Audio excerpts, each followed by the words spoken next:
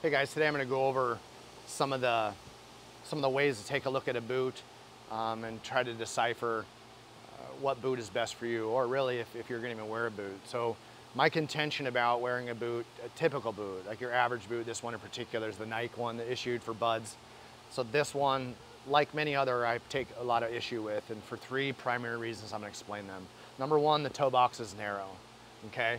When we have a narrow toe box, I'm going to use my hand as that feature, okay? We'll say this is my ankle, this is my pinky, right? And this is my big toe, okay?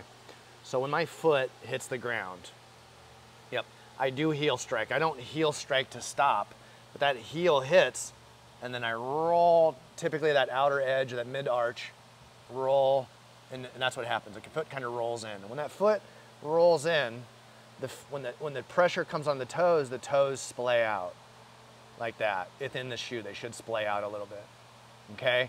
If I have a narrow toe box, when my heel hits, my foot rolls, and my toes make contact, and when they're supposed to splay out, and they don't, right? These tendons, like the tendons on the underside, your plantar fascia, when they're on the underside, if these toes can't splay out when it hits, where do you think that stress goes? The toes are stuck, and that foot hits and it rolls, we go into the arch. The arch really gets stressed out because the toe box isn't allowing for those toes to open up when they hit the ground, okay?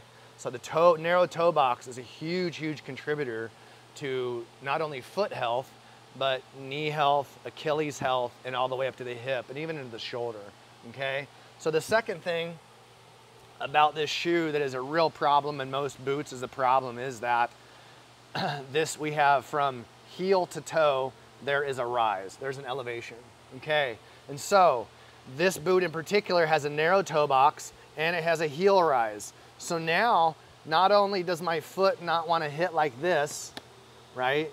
I have to try to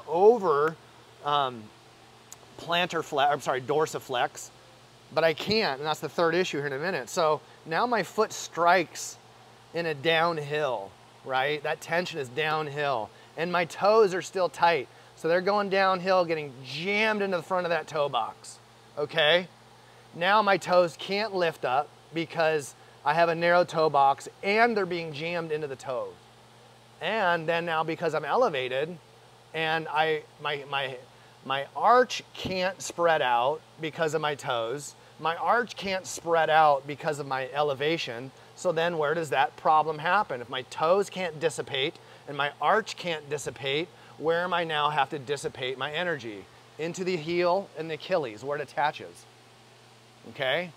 So now we have a narrow toe box that creates two problems, right, of conformity. I can't spread out and I can't dorsiflex and plantar flex because I'm on an arch. And then the third component is now I've wrapped this thing around my ankle, locked in my ankle, so now I can't even bend my ankle.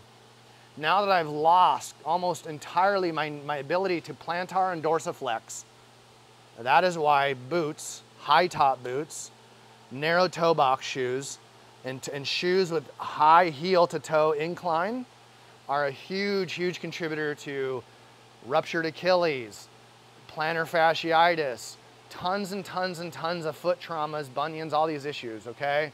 So that's your boot, right? This is why I never wore boots in the military, because of this problem with the toes, problem with the heel rise, and we never want to lock down our ankle, ever. This is just to keep the sand out. But for some reason, we think it's a real good idea to lock down that ankle so I can't move it. And when I can't move my ankle, what's gonna get killed? The Achilles or the plantar fascia, okay? So my suggestion is to stop wearing boots altogether, right? If you gotta play the game, great. You should lace them a very particular way if you're gonna play the game, okay? So we don't lock that ankle down as much as the boot will do. We gotta have better options for that. So I would stay away from boots because that's probably a big reason why you're having such a hard time staying healthy or training with a high intensity.